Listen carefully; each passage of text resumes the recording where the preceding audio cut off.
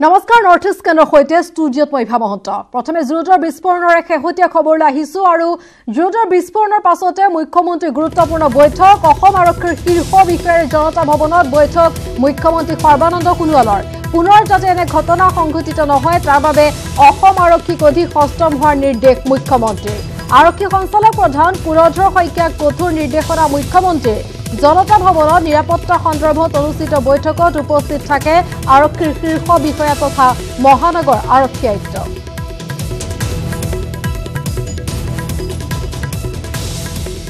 আমাৰ কেছটোৰ সম্পৰ্কত আমি যিখিনি আগবাঢ়িছো এইবিলাক কথা আমি পাতিছো আৰু যাতে এনেকুৱা ঘটনা হ'ব নোৱাৰে তাকে আঙুলিয়াই দিছে আৰু নিৰ্দেশ দিছে যাতে এনেকুৱা পুৰা প্ৰতিৰোধমূলক ব্যৱস্থা ল'ব লাগে আমাৰ ফালৰ পৰা যিখিনি ব্যৱস্থা লাগে আমি লৈছো আৰু এনে আপোনালোকে দেখিছে যে মহানগৰীত যথেষ্ট ধৰণৰ চেকিং আদি আৰম্ভ কৰিছে তেওঁলোকে আৰু নতুন ধৰণে আৰু আমি যিবিলাক আমি জনা ঠাই আছে য'ত উগ্ৰপন্থী লুকাই থাকিব পাৰে বা আত্মগোপন কৰিব পাৰে যদি তেনেকুৱা কিবা আছে সেইবিলাকতো আমাৰ ইতিমধ্যে আমি অভিযান চলাইছো গোটেইখিনি কথা ক'ব পৰা নাযায় আমি যেহেতু কালি ৰাতিৰ পৰা এই কথাটোত লাগিয়ে আছো আৰু যিখিনি কথা ক'ব পাৰি এইখিনি ইতিমধ্যে কৈছে আপোনালোকক বাকীখিনি চাওঁ আৰু দুই একদিনৰ ভিতৰত আমি কিবা যদি পাওঁ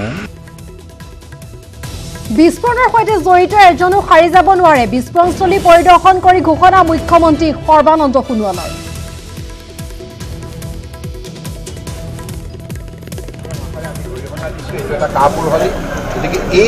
বম ব্লাস্টৰ লগত জড়িত কোনো অপৰাধী বাছি যাব নোৱাৰে কাৰ হাত আছে বুলি পাইছে কিবা কাৰ হাত আছে এই বিষয়টো ইতিমধ্যে অনুসন্ধান কৰিবলৈ দিয়া হৈছে ডিজিপি অনুসন্ধান কৰি আছে এটা কথা স্পষ্ট এই গ্ৰেনেড বিস্ফোৰণৰ লগত জড়িত কোনো অপৰাধী বাছি যাব নোৱাৰে তেখেতসকলক কাৰ্য কৰা হ'ব এই কথা নিশ্চিত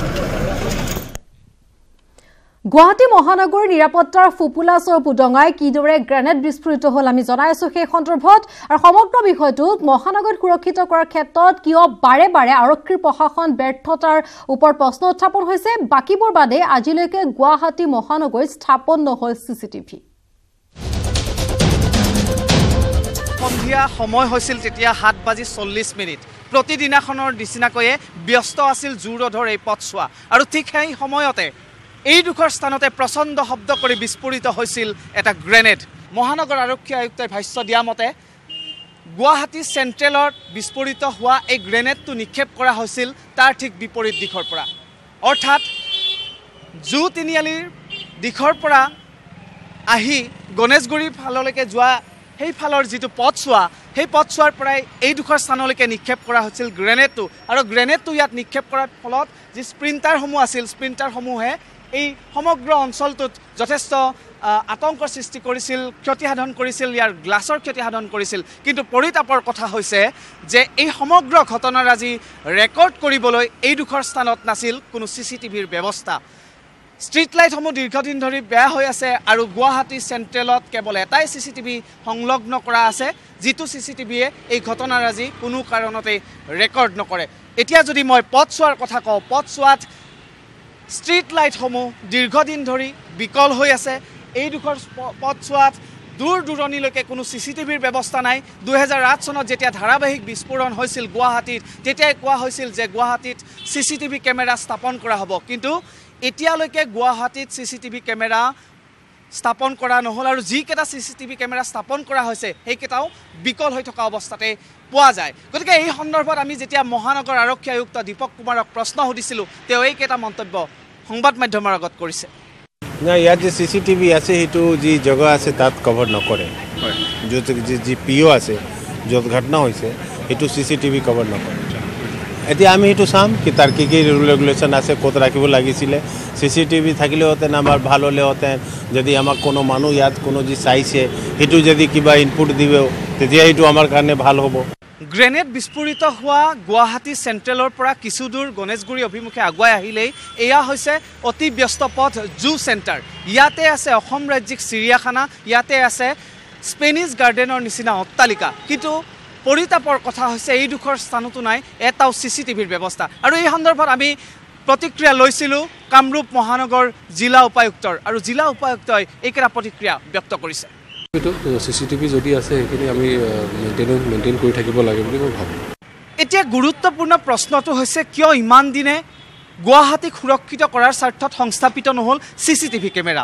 এয়া হৈছে গণেশগুৰি উৰণীয়া সেতুৰ সেইডোখৰ স্থান, যিডোখৰ স্থানত 2008 চনৰ 30 অক্টোবৰ তাৰিখে বিস্ফোৰিত হৈছিল বোমা, আৰু বোমা বিস্ফোৰণৰ ফলতে বন্ধ হৈ পৰিছিল ইয়াৰ তলত থকা পাৰ্কিংটো। কিন্তু কিছুদিন পূৰ্বে এই পাৰ্কিংটো মুকলি কৰি দিয়া হৈছে যদিও আজিলৈকে এইডোখৰ স্থানত স্থাপন কৰা হোৱা নাই CCTV কেমেৰা।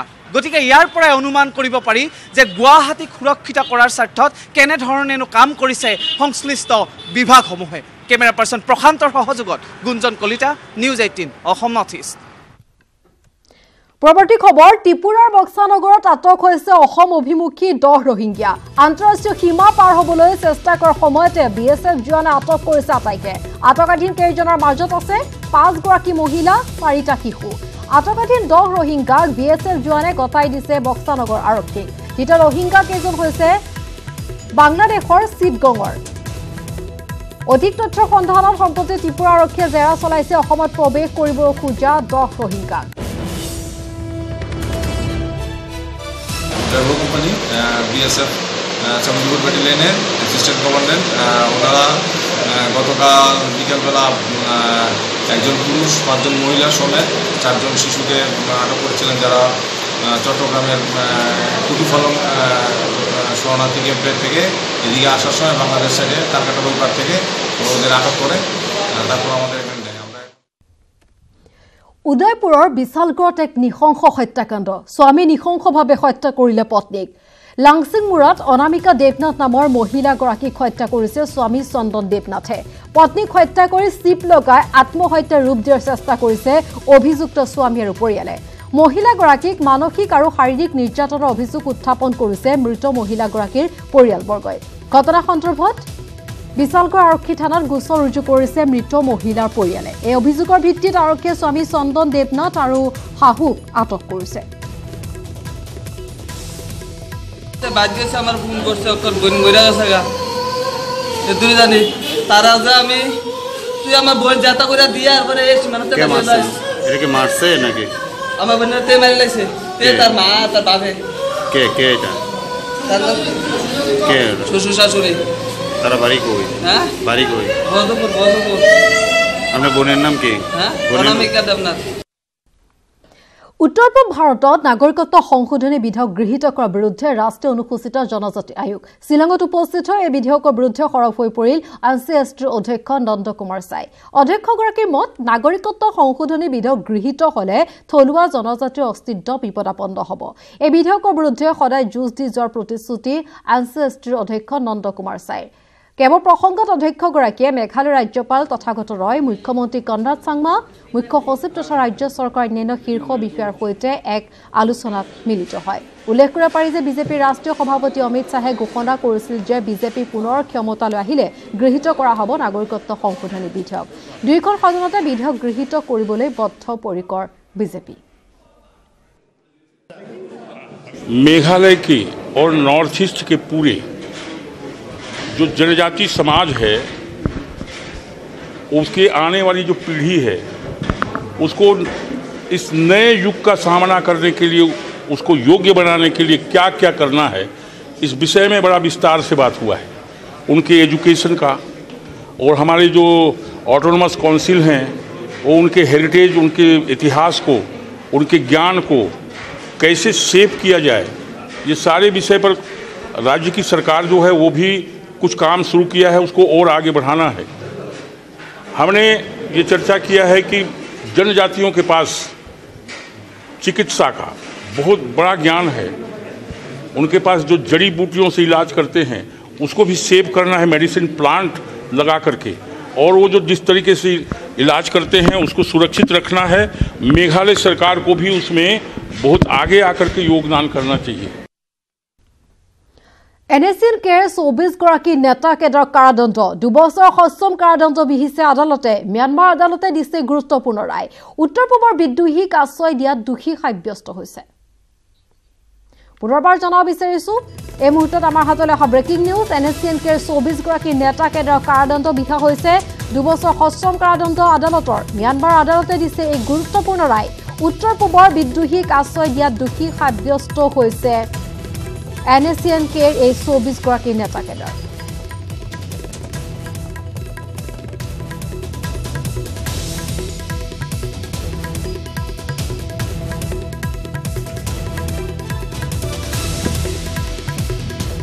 আগৰতলাত বিজেপিৰ বিৰুদ্ধে প্ৰতিবাদ কংগ্ৰেছ কৰ্মীক আক্ৰমণৰ বিৰুদ্ধে আগৰতলাৰ ৰাজপথত উলিয়ালে বৃহৎ সমদল এই প্ৰতিবাদী সমদলত উপস্থিত থাকে প্ৰাক্তন মুখ্যমন্ত্ৰী সমীৰ ৰঞ্জন বৰ্মন তথা পশ্চিম ত্ৰিপুৰা কংগ্ৰেছৰ প্ৰাৰ্থী সুবল ভৌমিক ঘটনা সন্দৰ্ভত ৰাজ্যপালৰ জৰিয়তে ৰাষ্ট্ৰপতিলৈ স্মাৰক পত্ৰ প্ৰেৰণ কৰে ৰাজ্যিক Congress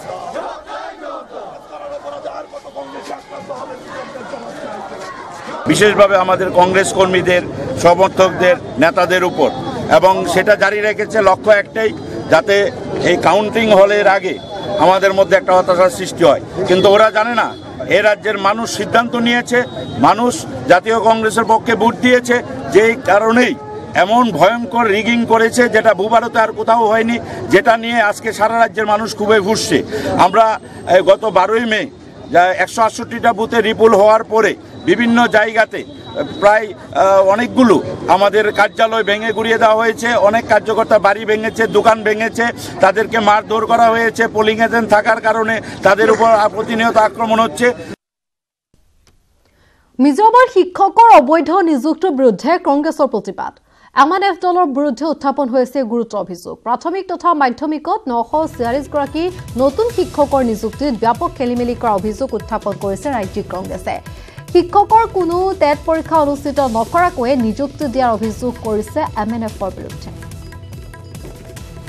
The present government MNF ministry is 946 teachers trying to recruit without present recruitment rules. Yes. The present recruitment rules after RT Act out 2009, every teacher have to get through the MTET. And now the state government is asking the MPSC Public Service Commission one-time relaxation for the MTET. And now we have 4,109 MTET through for the primary teacher and middle school teacher. Mizoram বিজেপিৰ মমতা বিৰোধী প্ৰতিবাদ পশ্চিমবংগত BJP কৰ্মীক নিৰ্বাচনী প্ৰচাৰ চলোৱা TMC কৰ্মকৰ্তাই বাধা প্ৰদানক তীব্ৰ ভাষাৰে নিন্দা মিজোৰাম ৰাজ্যিক বিজেপিৰ সাধাৰণ সম্পাদক ভানলাল মুকাগাই এক সংবাদমেল সম্বোধন কৰি পশ্চিমবংগৰ মুখ্যমন্ত্ৰীগৰাকীৰ বিৰুদ্ধে ক্ষোভ প্ৰকাশ কৰিছে